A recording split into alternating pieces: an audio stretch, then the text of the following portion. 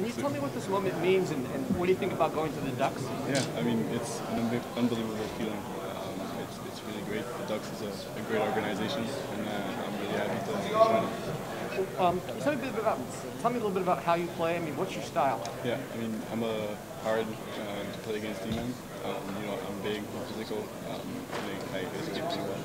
I talked to your coach like 2 weeks ago. Yeah. He said you really love playing against top lines. Yeah, I do. I'm more of a defensive D-man. I take pride in playing against the top lines and being the first one on for PK.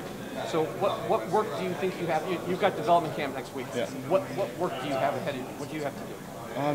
Dev camp, and then I'm gonna come back and train for the main camp, for the rookie camp, and then we'll see how it goes. Now, your mom was a swimmer. Was she an Olympic swimmer or? No, but I think she probably still has records in Quebec in the 50 meter. She was a great swimmer. How's your swimming? Not bad, but not as good as her. Yeah. Excellent. Noah, for someone who hasn't seen you play, Yeah. what can you kind of describe your game as? I'm hard to play against D. I'm a killer. I'm pretty physical, and for a big guy, I'm a really good skater.